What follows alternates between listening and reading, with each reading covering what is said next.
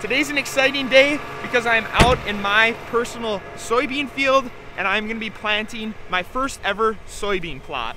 The way that the test plot works is I'm breaking up our 24-row planter into 3 different sections.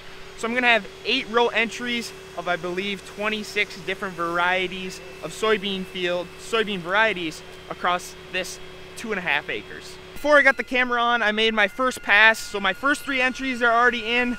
Now the crew is sucking out what is remaining of the seed that we just planted, and then we'll start dumping in the next 3 varieties of soybean seed into my test plot.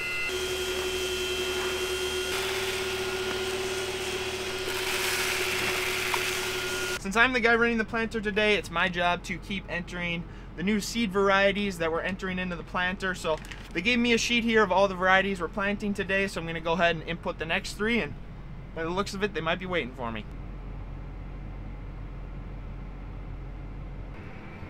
And here we go, making the second pass of our soybean test plot. There's gonna be a total of 9 different passes we're gonna make. 26, 27 different varieties, depends how it plays out. But we're making pass number 2 right now. I always think this is cool. You can see on our iPad here, I have each individual color, a different variety that we're planting. So by the end of our test plot, this is gonna look like a huge color wheel of all the different varieties we'll be planting.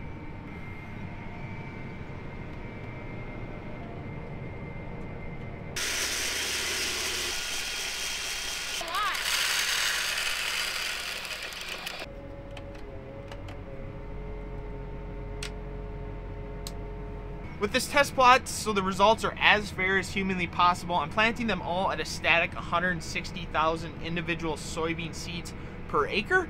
Obviously, with the 3 different brands, they all maybe have a little bit different recommendations of how many soybeans they want per acre, but to make it fair, that's what I'm doing. So the 3 different brands are Asgrow, Stein, and Latham soybeans, and I'm planting them all, like I said, at 160,000.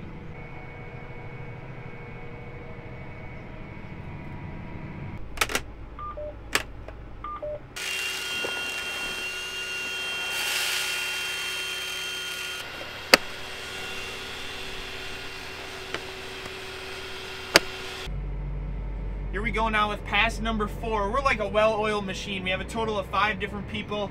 The reps from the seed company got to get going here in about an hour and a half, so we're trying to slam this plot in as quick as possible.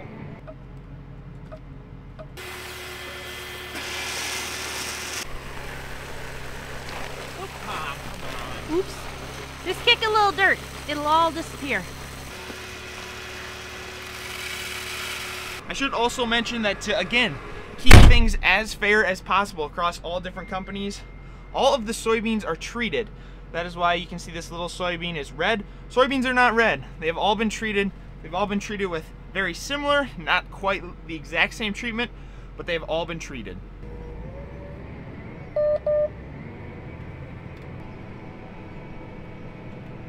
Starting to build up quite a chest of all the different varieties we have planted so far. Starting to look very colorful. This time, while they get the planter switched over to the next 3 varieties of Stein soybeans, I just want to talk about the benefits to me as a farmer, being able to have this test plot on my own farm. I get to have first-hand research, first-hand experience, seeing the new varieties that are coming out in 2026. I get to experience them, see them all throughout the growing season. Like I said, on my own personal farm. The second big benefit is all the soybean seed that I'm planting in my test plot, I get for free from the seed companies, which I don't know if you can say really for free. Like, it's gonna take us about 3 hours to do this test plot. Not only that, but then when we come back at harvest, rather than taking a huge swath with the soybean header, I'm only gonna be taking 8 rows, plus each individual variety will then have to get weighed with a wagon. So it's kind of a compensation for a little bit of our time. The big benefit for me, and the big reason I like doing it, is seeing firsthand what some of the new varieties are looking like going into 2026. And away we go on our next 3 entries. Maybe, yeah, it was just a small error, nothing major, we're going. So we just are going to finish the Stein with a 24 EH32. Then we're going to stick a couple of Latham in there, an L1721 and a... And this will be it then? Then those will be the last 2 entries, yep. Okay. So we just got 2 Latham numbers. We just finished, I believe, a dozen Stein numbers. So we'll get the planter cleaned out here, enter those Latham numbers up in the monitor, and the test plot will be done. Making the last pass of my 27 entry plot. Got them all listed here on the iPad. It'll be nice because now I'll be able to monitor these three different seed brands, 27 different varieties to help make selections for next year just a little bit easier. And if you want to see that, I plan on covering some different things in this plot all season long, so hit that subscribe button down below as we make the last 10 feet of my first ever test plot. With the test plot done, my 240-acre soybean field is now completely planted for this upcoming growing season, but we still have a fair amount of corn acres of my family's farm that need to be planted. And with this being our only planter, we got to get all the beans sucked and cleaned out of here. That way we can switch it back over to corn. So I'm going to fold up, we'll bring the planter back home, and then we'll start loading it up with some corn.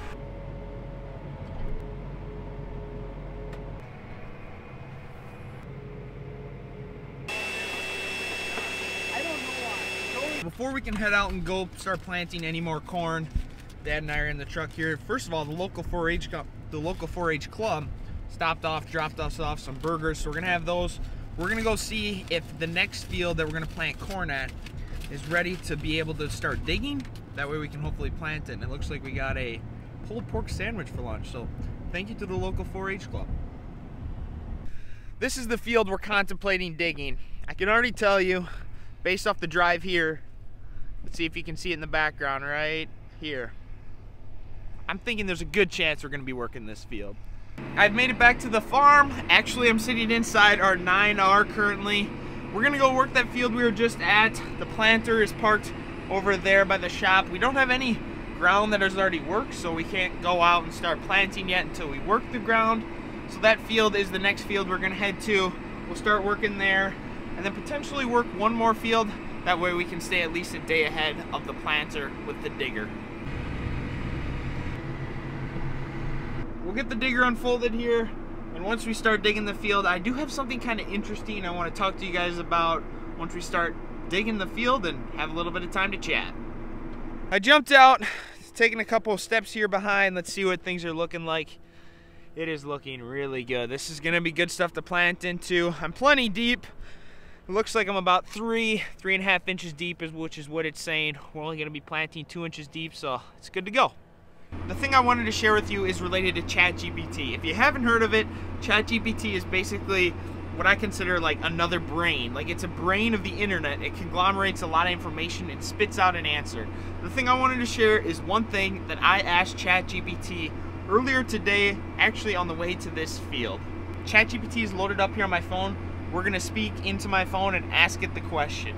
With all of the AI and automation that's coming in agriculture, I'm currently sitting in a tractor bouncing from end to end of the field. And I'm wondering, in 5 years, do you think I will be doing this, or do you think automation and AI will take over and an average farm will just need less people because it's not gonna need as many seats or butts in seats of tractor cabs? What are your thoughts? Make it pretty short.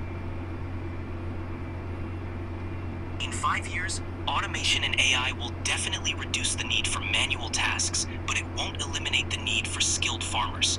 You'll likely spend less time physically driving and more time managing and optimizing operations. So, while the day-to-day might change, your expertise will still be essential. Now we'll ask the follow-up question. So do you think in 5 years it's safe to say that what 3 people do full-time, 1 person could do full-time on a farm in terms of running equipment during the busy season with all the automation? Yes, it's likely. Automation and AI could streamline operations so that 1 person can handle what used to require a team. That means fewer butts in seats and more focus on managing and optimizing from a central hub. You heard the answer. I don't take ChatGPT's advice on everything for my personal life, but I would say, with what they said there at the end, it could replace a lot of jobs in agriculture, a lot of routine work, especially like what I'm doing now. It definitely makes a person think what the future is going to look like. Obviously, we don't know until we get there, but I have a pretty good gut feeling, and so does the AI, of what it might look like.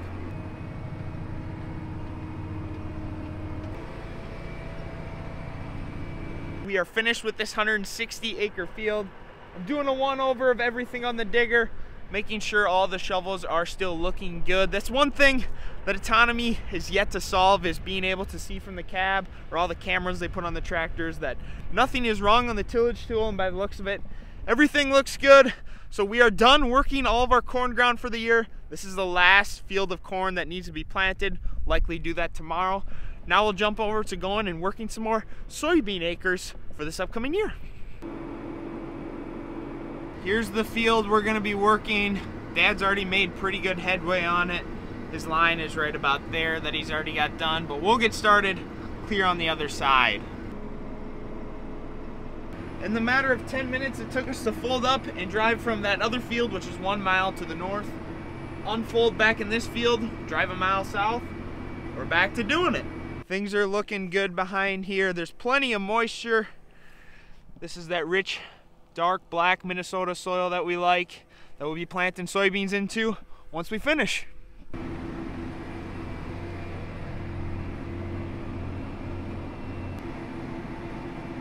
I finished the inside pass of the field. This is the side Dad did, so you can't see it on there. But now that I need to complete the outside edges, which we call the headlands, we'll select a new guidance track. That way I'll have GPS. I won't have to manually steer along this crickety old fence that I've hit about 18 times. So we'll hit boundary fill next, and now it will create for us a brand new line that'll make us perfectly straight, and it'll take us the whole half mile. That way we don't have to steer. And there we go. There it should work along the fence. I got that field completely dug and ready to go to be planted. Now I'm walking out in one of our neighbor's fields. He planted this right before the last rain event that we had. I'm gonna dig up and see what some of the seed that looks like in here. His soil's got a pretty big crust on it from that rain. Let's see if we can find one of the corn kernels in here. Looks like there is one right here. There it is. Doesn't even have a sprout on it or anything yet. I'm just kidding, this isn't one of the neighbor's fields. That's one of our fields of corn. We planted that right before the big rain event. And with that big crust on the soil, it looks like we may need to get the rotary hoe out in the coming days. That's all the tillage we're gonna get done for tonight, but there is one last thing I need to do yet today that I've yet to do.